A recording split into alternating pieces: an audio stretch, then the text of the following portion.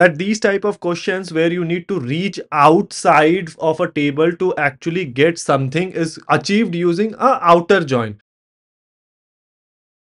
Hey guys, welcome back to our channel. On this channel, we try to learn various concepts of data science by practicing a lot of questions. This video is in continuation of the Advanced SQL 50 series where we are trying to solve 50 advanced SQL problems covering diverse aspects of such as select, basic joins, basic aggregate functions, sorting and grouping, advanced select and joins, subqueries, and finally window functions and common table expressions.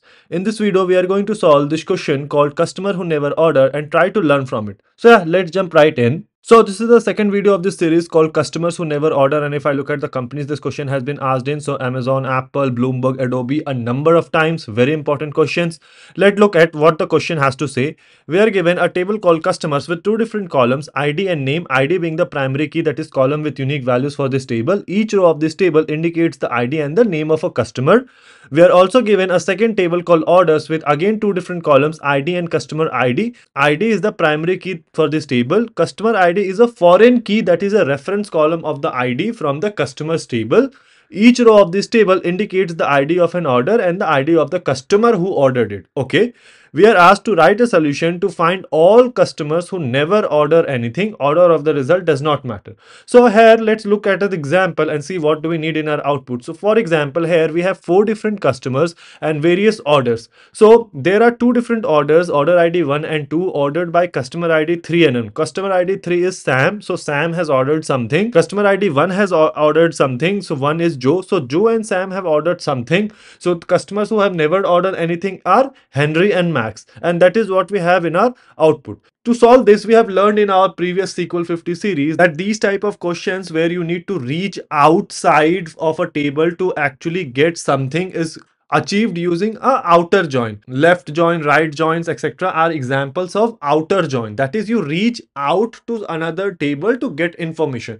So for each of the customers, we can perform a left join to get, okay, for every customer, what all orders they have made, because once we know that for all the customers who have made orders, then it is very easy to identify who all have not ordered anything.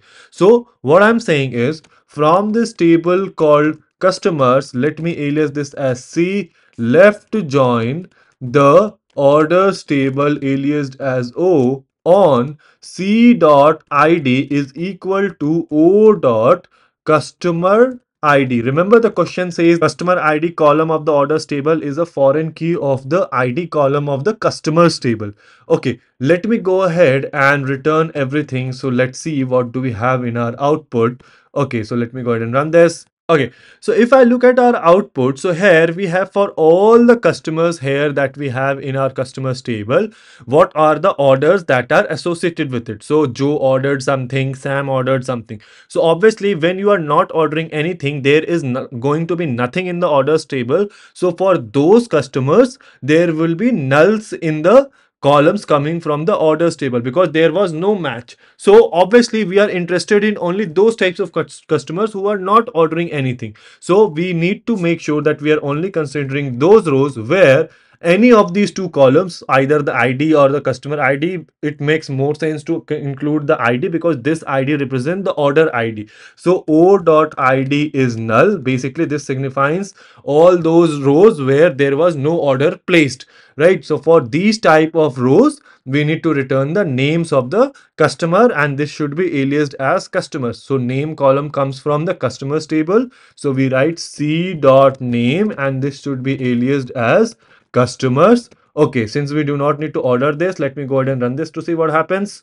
Okay, so this is accepted. Our output is same as expected output. Let me go ahead and submit it to pass all the test cases. So this is accepted, and this is how we do it. Not a very difficult question. All we had to do was perform and apply our logic of left outer join. So we perform that, and since we are only interested in those customers who have not ordered anything, so order ID related to them would be nulls, and because of that we are going to return the names of such customers. So this is how I do it. Let me know if there is a better way or more efficient way to solve this question. Let the solution be in the comment section below, and I'll see you guys in the next video.